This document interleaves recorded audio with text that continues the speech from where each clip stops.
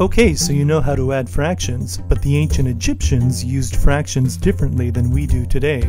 You see the difference? They used only unit fractions, fractions where the numerator was always a 1. This could be helpful if, say, you wanted to divide 5 loaves of bread between 8 people. Instead of making many strange cuts, this equation suggests to give each person 1/2 a loaf and 1/8 of a loaf. Multiplying this equation by 8 confirms that 4 loaves are divided in half and 1 loaf is divided into 8 pieces. Of course, we could write a fraction like 12/17 like this, but the Egyptians also wanted the denominators to be distinct. So for example, we could write this. Any fraction can be written as an Egyptian fraction.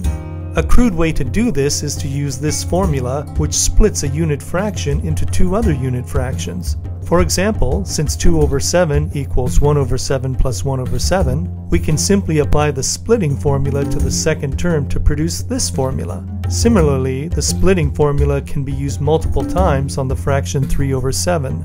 Although this approach works for any fraction, it may produce a ridiculous number of terms. Another approach to getting an Egyptian fraction is to use the greedy algorithm due to Fibonacci. The idea is to first subtract the largest possible unit fraction. For example, the largest unit fraction, which is less than 4/625, is 1/157. How did we get 157? Calculate 625 over 4 and round up to get 157. Now take the remaining fraction, subtract its largest possible unit fraction, and so on. Note that in each step the numerator of the remaining term goes down.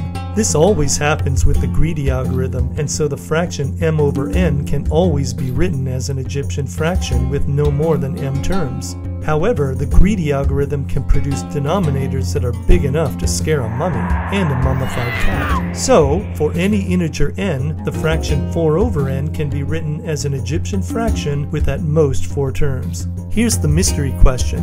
Is it always possible to write 4/n as an Egyptian fraction with only 3 terms? For example, we saw 4/625 earlier, but there are many ways to write it with only 3 fractions. This problem, posed by Paul Erdős and Ernst Strauss in 1948, is now called the Erdős-Strauss conjecture, and it's still unproven. In the previous example, a choice with smaller denominators is this formula. This was found by using the simpler formula and dividing each term by 125.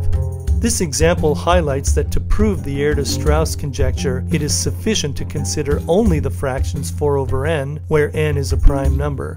In an effort to show that a large swath of numbers fulfill the Erdős-Strauss conjecture, some special formulas, like this one, help. If n equals 5, 8, 11, 14, 17, so on, numbers which when divided by 3 have a remainder of 2, this formula produces an Egyptian fraction with 3 terms. Related to Egyptian fractions are fascinating formulas, such as if there are n resistors in parallel, then the total resistance R satisfies this equation with unit fractions. Now you can muse over this cool Egyptian pie chart, or you could answer the following question. How many ways can you write 4/11 as an Egyptian fraction with 3 terms?